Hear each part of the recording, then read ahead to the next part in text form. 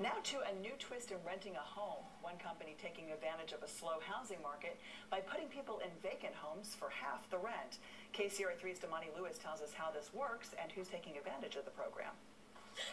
We were in the market for a place, and this seemed to fit the bill. It's move-in day for Larry and Teresa Torreson, moving into their 1,700 square foot Carmichael home, a place they're renting for only $800 a month. What we were looking for is a place where we weren't really tied to a lease.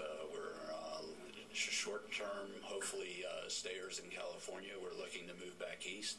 They're going to pay about a third to a half of what the going rent would be for the home. How did they get such a great deal? Through a company called Vacant Home Caretakers. We manage, maintain, and secure vacant homes that are on the market for sale. We do this at no cost to the realtor or to the homeowner. Here's how it works. This home is currently in short sale, and instead of having it vacant, the property owners agreed to rent out the house at a discounted rate, which also brings in some money for the mortgage. In exchange, the couple must keep the home looking good for sale at all times. Keeping the house show ready, keeping the yard mowed, which we do anyway, and we have sold a house, so we know how to keep a house ready to show so somebody can come through at a moment's notice.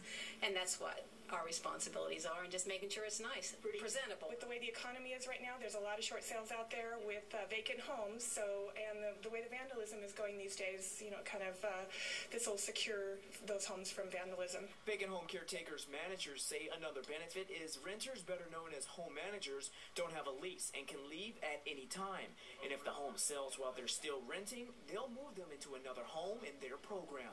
For the Torresons, they say it's a win-win for everyone involved. It fills our need, and hopefully it fills their need and fills the homeowner's need. In Carmichael, Damani Lewis, KCRA 3 reports.